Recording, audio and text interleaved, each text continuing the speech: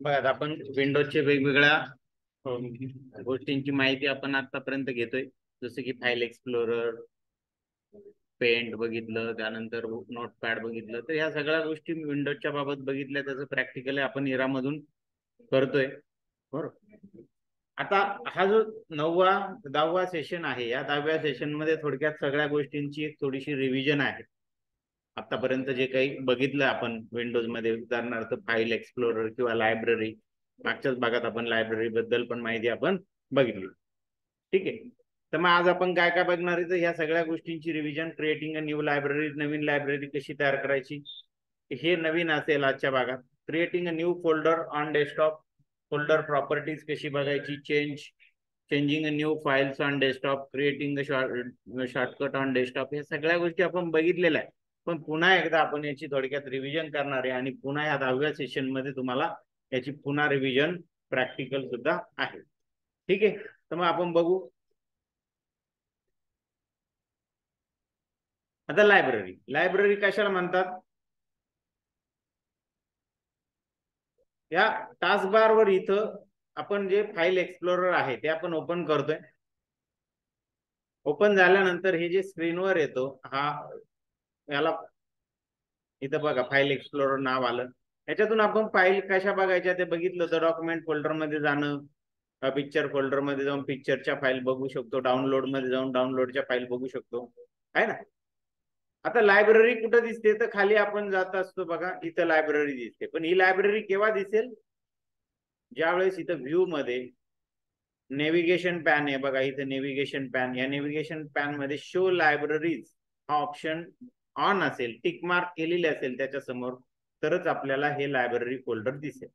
हे library folder काय असतं, तर हे कलेक्शन ऑफ फोल्डर्स. याच्यामध्ये आपण फाईल तयार करू शकत नाही किंवा काही नाही, पण याच्यामध्ये आपण फोल्डर्सचं कलेक्शन, आता समजा इथं न्यू लायब्ररी, आपण इथं आता ही लायब्ररी तयार कशी करायची? लायब्ररी फोल्डर मध्ये जायचं. लायब्ररी फोल्डर मध्ये गेल्यानंतर होम टॅब वर बघा, होम टॅबला इथं न्यू आयटम म्हणून कमांड, त्या न्यू आयटमला मी क्लिक करतो. क्लिक करून तिथे लायब्ररी म्हणतो.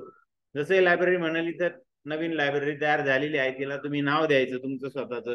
समजा सूरज असं नाव दिलं मी, एंटर झालं, लायब्ररी तयार झाली. काय असते ही लायब्ररी? Collection of folders. बघा याच्यामध्ये मी डबल क्लिक करून जातो. डबल क्लिक करून गेल्यानंतर इथे एक बटन आलं बघा, इन्क्लूड अ फोल्डर. याच्यामध्ये फोल्डर ऍड करा. बघा मी इथं क्लिक केलं. क्लिक केल्यानंतर तुम्हाला कोणकोणतं फोल्डर ऍड करायचे, समजा उदाहरणार्थ डेस्कटॉप ऍड करायचा.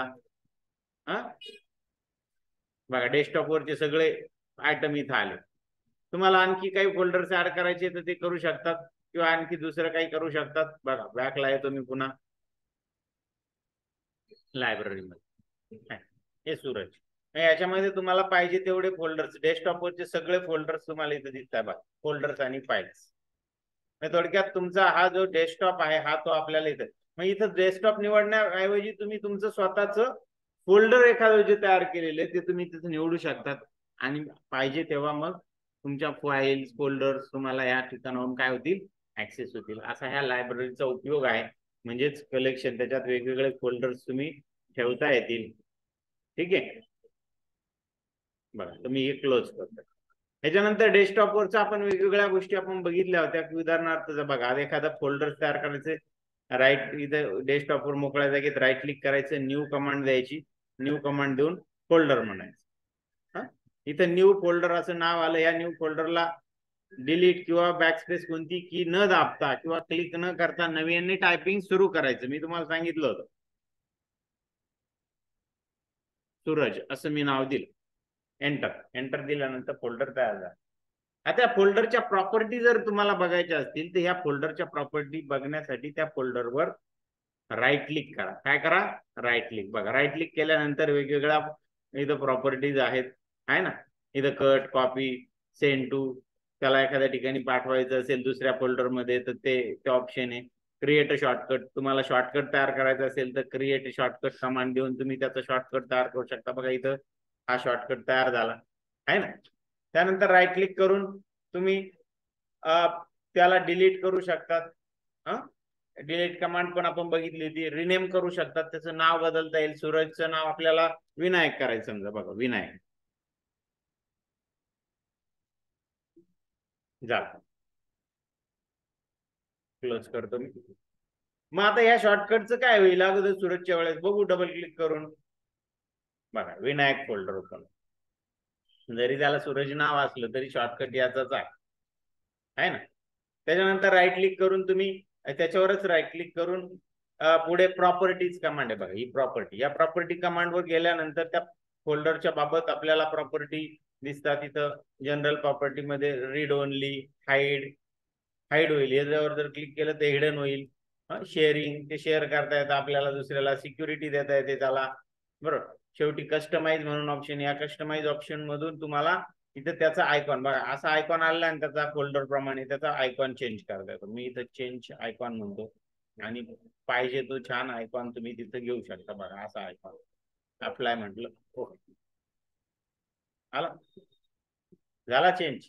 परत राईट क्लिक केलं, पुन्हा प्रॉपर्टीज मध्ये गेलो, कस्टमाइज ऑप्शनला मी निवडलं. कस्टमाइज ऑप्शन निवडल्यानंतर चूज चेंज आयकॉन, मग पाहिजे तसा दुसरा एखादा आयकॉन, समजा हा आयकॉन घ्यायचा, ओके म्हटलं, अप्लाय म्हटलं आणि ओके. बघा त्याचा आयकॉन पण आपण चेंज करू शकतो. एखादी फाईल तयार करायची आहे, डेस्कटॉपवर राईट क्लिक करायचं, राईट क्लिक करून न्यू मध्ये तुम्हाला टेक्स्ट डॉक्युमेंट तयार करतात. टेक्स्ट डॉक्युमेंट, मग इथं तुम्ही त्याला नाव देऊ शकतात माय document.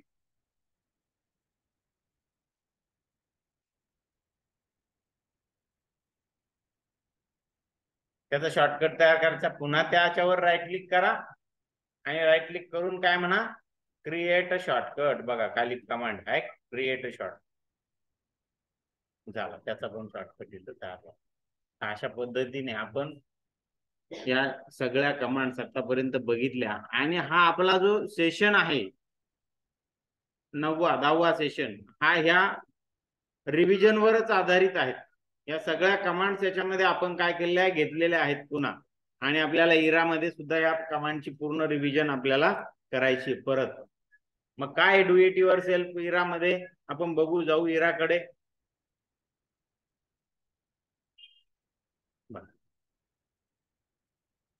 Do it your self 10 नंबरचं डू इट युअर सेल्फ आहे. इथं चुकून हेडिंग वेगळं आलं होतं. बघा session 10 guided do it your self. बघा इथं सांगितलं create a new folder on desktop bye right clicking mouse button. तुम्हाला आता येतंय चांगल्या पद्धतीने, बरोबर. बघा गेलो डेस्कटॉपवर. डेस्कटॉपवर इथे या मोकळ्या जागेमध्ये आपण काय करणार, राईट क्लिक करणार. राईट क्लिक करून इथं न्यू फोल्डर म्हणून ऑप्शन आहे त्याला निवडणार आणि इथं फोल्डर ऑप्शन याला निवडणार. बघा झालं, नवीन फोल्डर इथं तयार झालं. काय नाव द्यायचं हे काही सांगितलेलं नाही आपल्याला, म्हणून मग आपण त्याला काही नाव देत नाही. ओके, आणि सबमिट करू.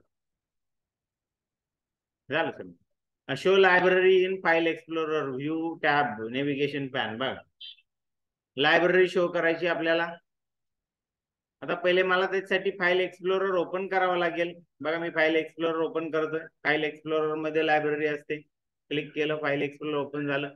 त्याच्यामध्ये मला शो करायची म्हटल्यावर व्ह्यू टॅब वर मला जावं लागेल. बघा व्ह्यू टॅब, व्ह्यू टॅब मध्ये इथं नेव्हिगेशन पॅनला जा आणि त्याच्यामध्ये इथं शो लायब्ररी म्हणून ऑप्शन आहे, तो काय करा, ऍक्टिव्हेट करा.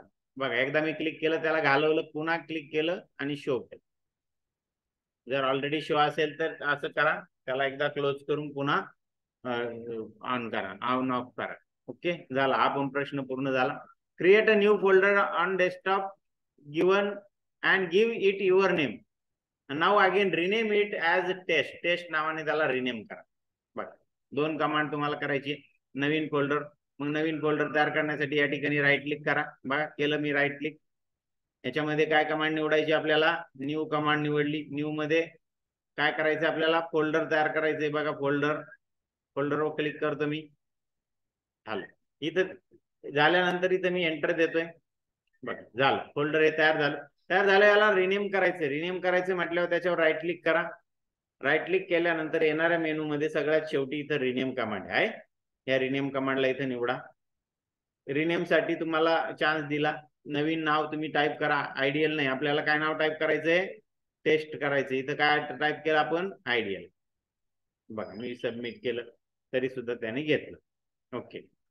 Create a new folder desktop, change it's icon. Icon change करा. मी आयकॉन चेंज करायचं तुम्हाला इतक्यात दाखवलं प्रॉपर्टीज कमांड मध्ये. बघा आता नवीन फोल्डर तयार करायचं, इथं राईट क्लिक करतो. मग राईट क्लिक, त्याच्यामध्ये आपल्याला काय निवडायचं, न्यू फोल्डर आपल्याला निवडायचं आहे. बघा न्यू मध्ये फोल्डर मी सिलेक्ट करतो. बघा झालं, तयार झालं. मी बाजूला क्लिक करतो किंवा मग सेव्ह. आता याच्यावर राईट क्लिक करा. या आयकॉनला काय करायचं, राईट क्लिक. जसं राईट क्लिक करेल त्यात प्रॉपर्टीज कमांड आहे, सगळ्यात शेवटी ती निवडा. ती निवडल्यानंतर या ठिकाणी कस्टमाइज ऑप्शन येत. बघा इथं कस्टमाइज ऑप्शन येतो, निवडा. निवडला आणि इथं चेंज आयकॉन म्हणून ऑप्शन येतो. बघा आणि मग पाहिजे तो आयकॉन तुम्ही काय करा, सिलेक्ट करा आणि ओके म्हणा, परत ओके म्हणा. बघा तुमच्या फोल्डरचा हा आयकॉन चेंज झालेला आहे का नाही. करा, सबमिट करा. Okay. Create a new folder on desktop and give it your name. Now create a shortcut bye right clicking on it. बघा नवीन फोल्डर तयार करायचं, त्याला तुमचं नाव द्यायचं आणि त्याला राईट क्लिक करून त्याचा शॉर्टकट. बघा या ठिकाणी मी राईट क्लिक करतोय. इथे न्यू कमांड मी निवडणार. न्यू निवडल्यानंतर इथं फोल्डर निवडणार. फोल्डर निवडलं. इथं मला त्या फोल्डरला काय द्यायचंय, नाव द्यायचंय. मी आयडियल कॉम्प्युटर असं नाव दिलं, COMP कॉम्प्युटर. एंटर देतो. बघा एंटर दिला. एंटर दिल्यानंतर आता या फोल्डरवर काय करायचंय, मला राईट क्लिक करायचं. राईट क्लिक करून तुम्हाला क्रिएट अ शॉर्टकट हा ऑप्शन निवडायचा. तुमचा शॉर्टकट काय झाला, इथं तयार झाला. बघा इथं आला. याला असा शॉर्टकटचा एक आयकॉन इथं आलेला असतो. समजते, ठीक आहे. आणि सबमिट करा. आता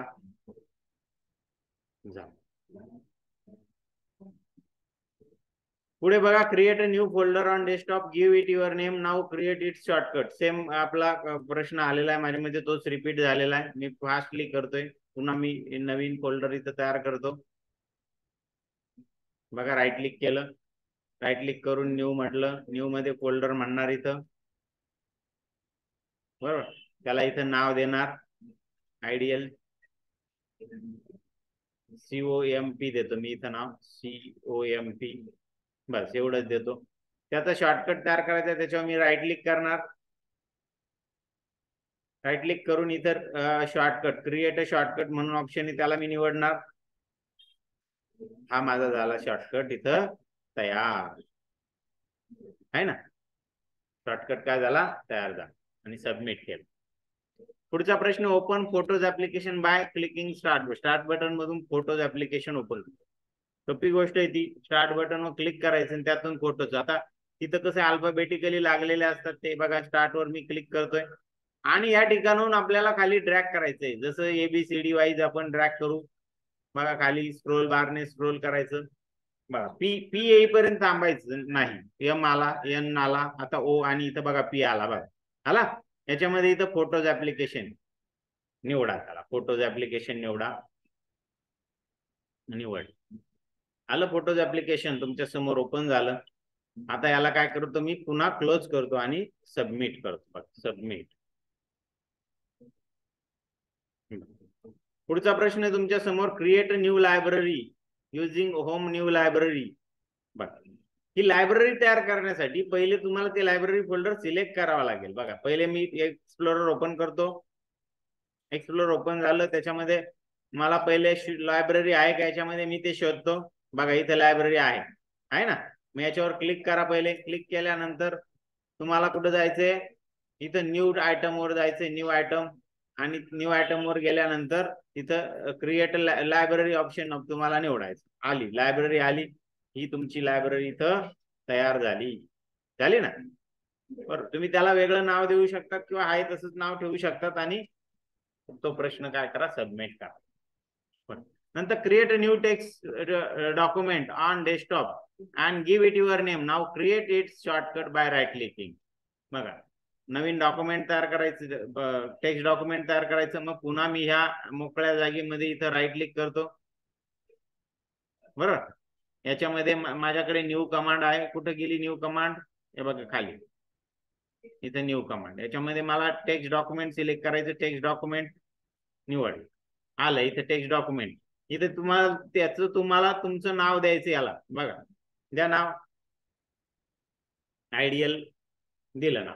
आता याच्यावर राईट क्लिक करायचं. राईट क्लिक केलं. राईट क्लिक करून याला काय करायचं? शॉर्टकट तयार करायचा. मग हा एक क्रिएट शॉर्टकट या ऑप्शनला काय करा, इथं क्लिक करा. हा तुमचा इथं शॉर्टकट तयार झाला. तयार. ओके. आणि मग तयार झाला शॉर्टकट. सबमिट करा प्रश्न.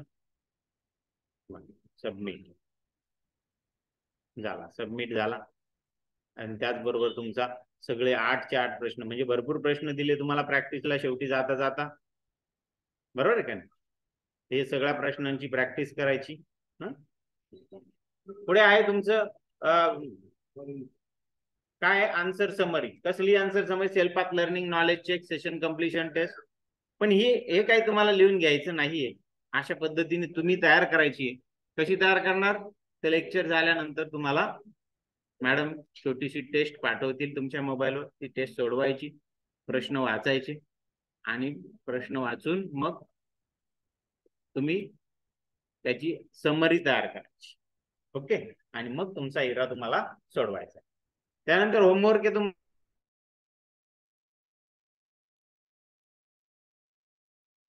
बघा.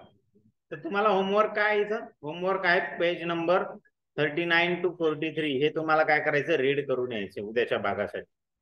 ठीक आहे. समजलं?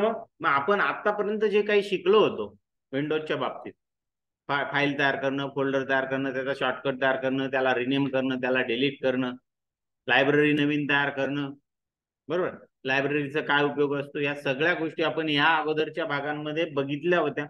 आणि त्या बघितलेल्या ज्या काही गोष्टी होत्या त्याचं आपण आज या लेक्चरमध्ये छोटंसं रिव्हिजन केलं. आणि रिव्हिजन करून आता तो जो सेक्शन आहे आपला 10 नंबरचा सेशन, तो आपण काय करणार आहे? आज सोडवणार आहे. कोणाला काही अडचण आहे याच्यामध्ये? तर मग आज आपण इथं थांबतोय.